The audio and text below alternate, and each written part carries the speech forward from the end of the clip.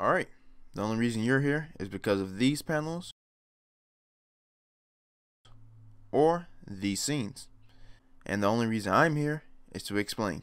So let's get started. Before I explain what these panels and scenes are and how this all works, I have to start from the beginning. Sho Kusakabe is the commander of the Knights of the Ashen Flame and a third generation pyrokinetic.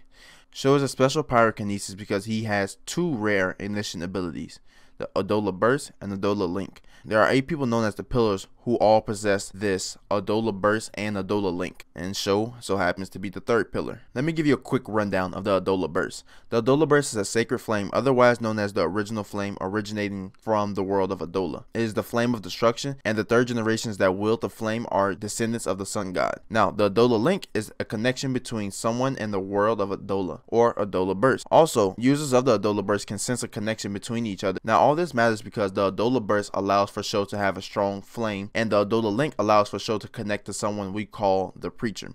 Because Sho is able to connect to the Preacher and access the divine protection of her, he is able to unlock 4th generation ability called Severed Universe. This ability allows for Sho to slow down time or even sort of stop it. Sort of. Now this is the part you all have been waiting for. So to explain Severed Universe and Sho's true power, basically the man creates his own universe and moves at the speed of light. The end. See you guys next video.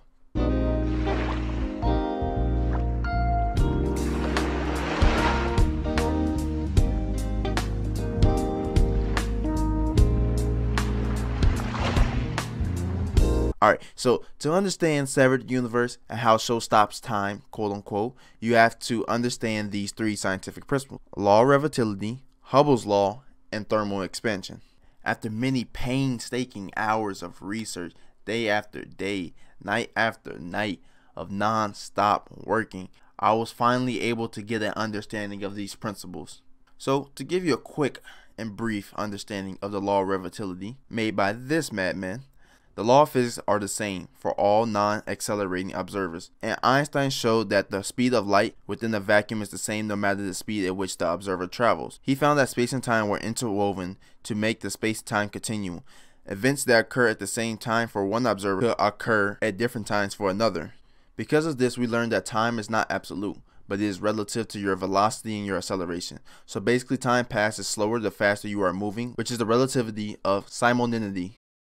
Now on to Hubble's law. Hubble's law states that galaxies are moving away from us at the velocity that is relative to their distance from us.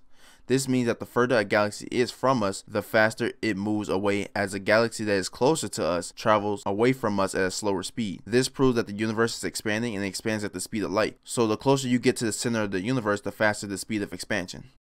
Now, the last principle is thermal expansion. Thermal expansion is an easy concept to grasp. It basically states that most materials expand on heating and contracts on cooling. For example, a bottle of water cracks when it is heated because the water molecules begin to expand, pushing until they break the bottle. Using these 3 principles, Sho cools the area around him and is able to reduce the heat of the universe's natural light speed expansion, thus altering his perception of time and everyone around it. Sho slows the expansion to the 1/3 of his normal speed. So while Sho sees everything as if it's moving slow, everyone else sees him as if he's moving too fast. He moves further and quicker within the same amount of time.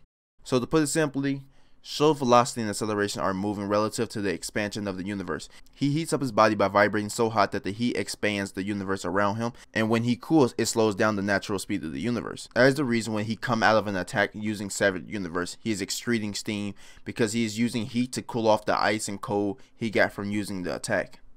Now, while all of this is great, Severed Universe isn't that broken of an ability as you might think. There are a few limitations that come along with Severed Universe. The first limitation is a divine protection. In order for Sho to access Severed Universe, as I said before, he must have the divine protection of the Preacher, and the only way to get this is using the Adola Link.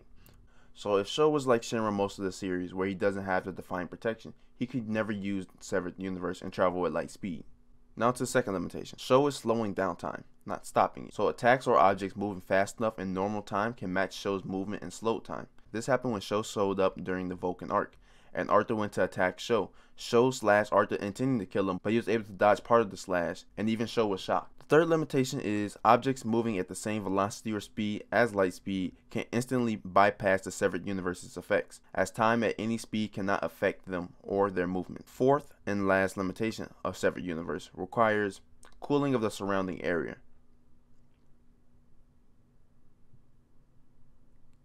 The fourth and last limitation of severed universe requires